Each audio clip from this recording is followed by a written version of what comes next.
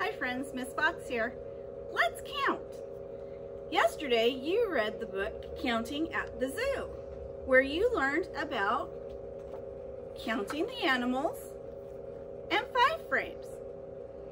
What that means is if you have 5 penguins diving, you also have an object that represents each one of those penguins in these squares down here. See? So we have 1, 2, 3, 4, 5. So we have 1, 2, 3, 4, 5 dots. Now there's different ways that you can do that. I have made some file folders here. I have the number 1 up here and the 5 frame down here. And I have number 2, 3, 4, and 5. I also have some objects here that you can use to fill in your frames. Let's use number 5, for example. I could either fill it in with Play-Doh,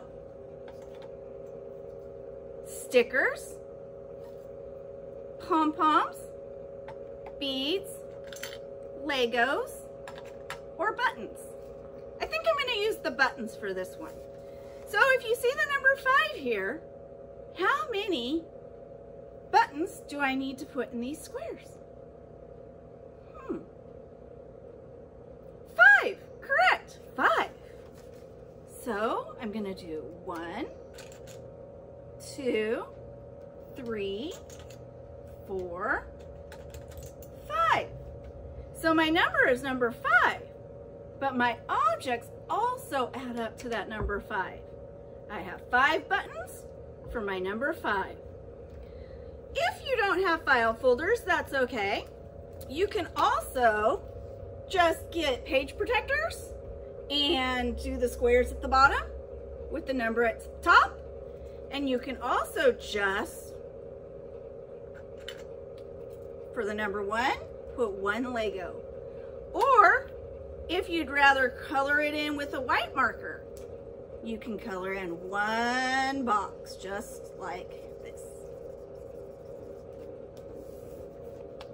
And then, because we used a white marker and a page protector, you could just wipe it off for next time.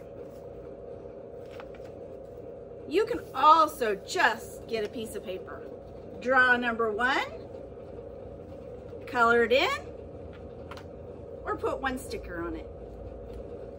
I did kind of come up with a game, friends, so let's try it. I think I'll use the page protectors. Sorry, gotta move my table a little.